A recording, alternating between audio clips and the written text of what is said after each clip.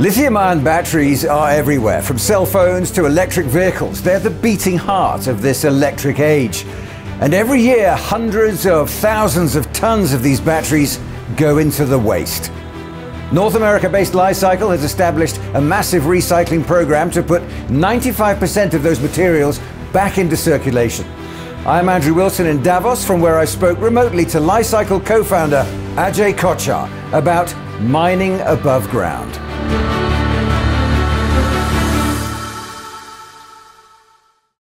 Ajay, thanks for joining us. First of all, give us a brief overview of the LiCycle organization. For sure. So LiCycle is like urban mining. We recycle lithium-ion batteries. So these are batteries you find in your phone, but importantly, all the way to electric vehicles and much more. And really, our business is about recovering the value and the materials within to return those back to making new lithium-ion batteries. Again, we're a commercial business, almost 300 people today, global in nature, and growing in lockstep with the electrification and lithium-ion battery revolution. This is a classic tale of the circular economy, isn't it? So before we came along, and our background is really from the lithium industry, lithium-ion batteries weren't exactly circular. You'd have them going to traditional, say, nickel or legacy facilities with some materials being recovered, but only partially being returned to the economy, and not necessarily back into new lithium-ion batteries. So as a circular economy, our whole objective here is to do that in a sustainable fashion. Sustainable to us means both environmentally sustainable and economically sustainable, because it has to be sustainable in the long term as a business and has to make good economics in terms of what we do. So yes, this is exactly the circular economy in action. And that's the space you occupy, isn't it? Right at the heart of the modern technological arena. Absolutely. So there's really three big mega trends here that we sit at the epicenter of. The first is electrification. Okay, so everything is getting electrified, from electric vehicles down to your lawnmower, right? The second is ESG, and within that, the circular economy. And the third, which is very topical in our world today, is the localization of the production of critical materials. So really that's referred to as the domestic supply of, say, nickel and lithium and cobalt and much more. You've worked within so many aspects of this industry. When was the moment you decided that preserving these materials was going to be your direction? My co-founder and I, Tim Johnson, and I both come from the lithium industry. So we were actually at the other far end producing lithium chemicals that go into lithium-ion batteries from the virgin space or the mining space. And what we saw was lithium actually historically has not been recovered from lithium-ion batteries. And it's one of the critical materials, meaning its criticality for our economy, national security, other aspects, that wasn't recovered, whereas things like nickel, cobalt were recovered to a certain degree. So that was really the aha moment to say, hey, we can do this. We can bring technology and we can bring great commercial approaches to really revolutionize the space in terms of lithium-ion batteries and create a true circular economy solution. Tell me about your spoke and hub model.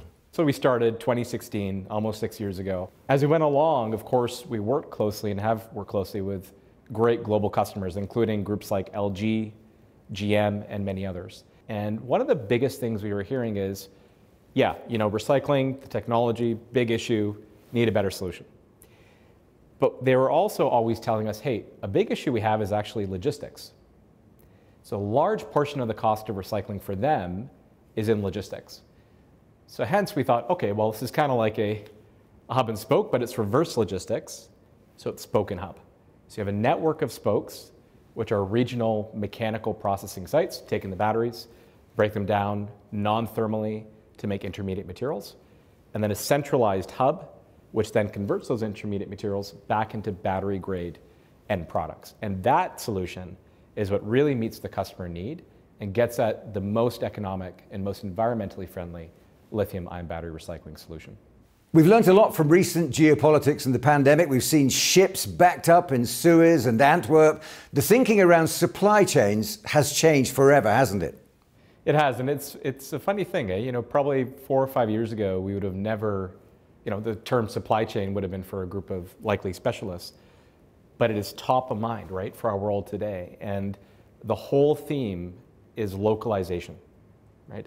Localizing the supply of lithium-ion batteries and the whole supply chain thereof, and then how they're dealt with at their end of life, and also as part of that manufacturing scrap I was talking about. As you make batteries, it's generating a level of scrap that needs to be dealt with. So our business is inherently localized, and this fits exactly within that thematic of trying to create that local supply chain to generate those critical battery materials. And crucially, you give back to each customer what they send you. It's almost a one-stop shop setup, isn't it? Yeah, and this is another example of innovation, right? So our technology enables that. As you make batteries, it's actually, there are parts of that process and the way that things are cut out from, say, a sheet of material, it leaves behind material that needs to be dealt with. And so we're taking that scrap from them on the way in. And then on the way out, we've signed an offtake agreement with them, this is over 10 years, to supply back one of those critical materials, nickel sulfate, which is the battery form to go back into batteries. It's so easy for people to relate to what you do, which is exciting. Has it been an adventure for you? Even at your size now, do you still feel like a startup? Yes, we're approaching 300 people. We're growing at a very rapid pace. We're global. We have offices, operations here in North America, now opened in Europe, APAC presence as well in Asia Pacific. We think of ourselves as a growth company, and I think we need to keep that culture as we move forward. But the only way you can scale is to balance it with structure. And that's the exciting and the challenging, but yet opportunity part of this, and we're up for the challenge. There's a lot of cooperation in what you do, educating clients as well as listening to their needs and, of course, growing alongside them. Partnerships and trust must be an important part of your world.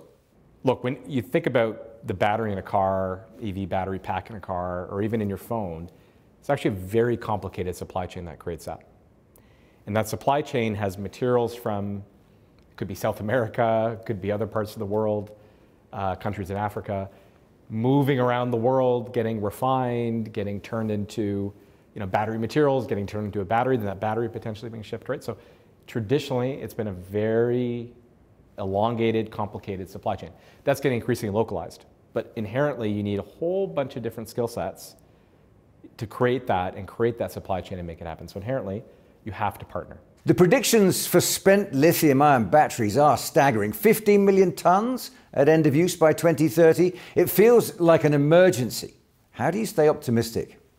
I think a large part of that, in terms of keeping that optimism, is part of that partnership and keeping close to our customers, is hearing their excitement, their urgency, and keeping the bigger mission in view here, which is really the climate crisis. And I think as we keep oriented and rooted in that, and understanding we're part of that bigger picture and helping make that happen, that's really helpful, because at the end of the day, it then says, okay, well, we got to move quickly here, structured, execute well, and help make this happen. And if we do this right, which is of course our intent, the ultimate outcome is that we'll help proliferate more electric vehicles.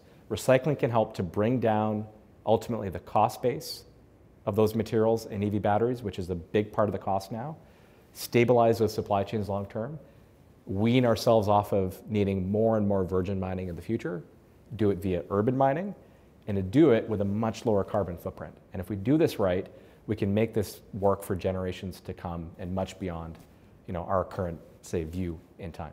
RJ, thanks very much indeed. Thank you, Andrew. Appreciate being on.